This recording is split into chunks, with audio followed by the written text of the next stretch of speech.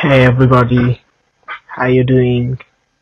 Today I'm gonna show you how to do shell permission for Alx students. By the way, I'm not giving you the answer, just gonna show you how to do it, the process. I think you got me. And I'm gonna give you my own examples when you are going to translate it with whatever you want. It's gonna be like lifetime learning. I think you got me. Let's start the first question. I think the first question is Betty. Okay, why they did you want to do that kind of stuff? Let me open some terminal, desktop, and like the previous project, blah blah blah, directory. Okay, when I press ls, like it's nothing here. It's empty folder or directory. Okay, like primary su Cali, I think, and it's going to ask you the password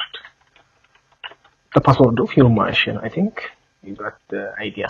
When you press enter, it's black, empty, because I'm in the like in my local computer. When you work with the remote work, they give you the name and soon space the name of the project. I think the name of the project is the PT. Okay, let's talk about the next project. The next question is, who am I? Who am I? Just like that. When you press enter, it popped up your name. My name is, like you see, its name is Kali, because my computer name is Kali. I'm using Kali Linux software and that kind of stuff. I guess it's boring.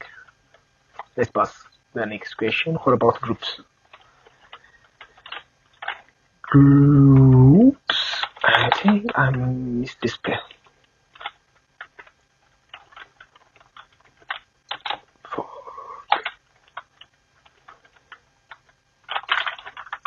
Groups. When you press groups, just enter the groups. I think for the Alx purpose, you open some VI text, the name of the file, like 0x something something, open it, press I, then hashbag, like /b/bash, and the next answer is groups. I think you got the idea. But you want to escape out of this kind of stuff, press ESC button, then 2-point right and quit.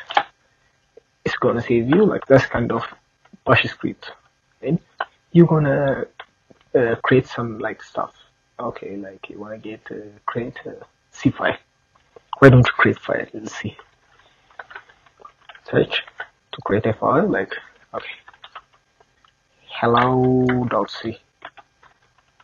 I'm going to create hello.c. Okay,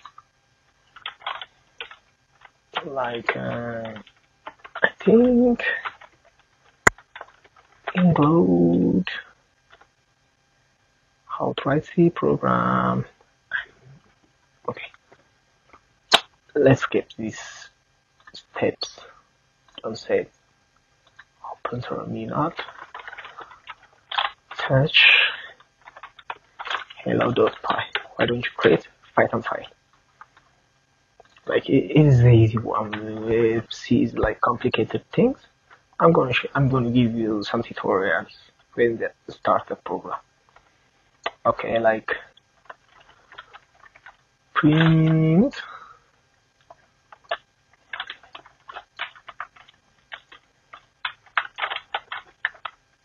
hello.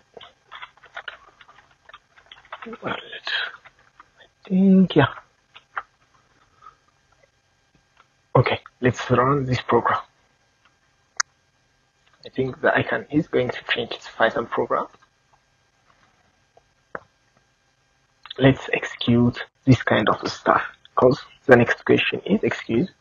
I think the for question is npt touch hello, then it's going to create that kind of stuff, then it's going to be executable. When you press ls, it's not executable because the color is white, plus ls minus l, it just write and read, not executable. Then how to change that kind of stuff? To change that kind of stuff, ch mode. Ch mode means change mode. U plus x, then the name of the file, hello.py. Okay, let's try the ls. It's changed the color. Hello.py is changed. Okay, how to run Python? Okay, / hello.py. It just give me some syntax problem because it's working. What about hello.c? Like gcc hello.c. When you compile this kind of stuff, it's compiled. Oh my god, C is working. But it's just npt file, it doesn't work. I think you got the idea. Executable mode. What about multi-permission? For multi-permission, ch mode, ug plus x, then the name of the file, hello.py. When you press this kind of stuff, if you send this file into GitHub and someone going to download it, it's executable forever. When you press ch mode, u plus x, the name of the file, it's going to work. Because when you push to the GitHub and someone come to and clone it into his local machine, it's going to run it. It's not executable. It's for only for work it for your machine. I think you got the idea. Okay, what about the seventh question for everybody? Ch mode for everybody, algorithm plus x, then hello.py. It's worked.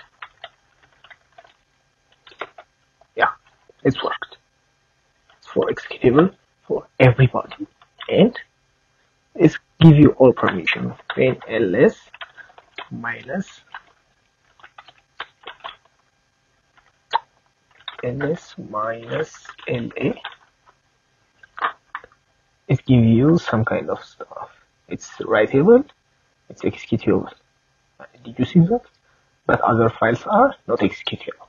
You just read and write. You can't execute it. This file, you can't execute it because it's executable. We'll make it.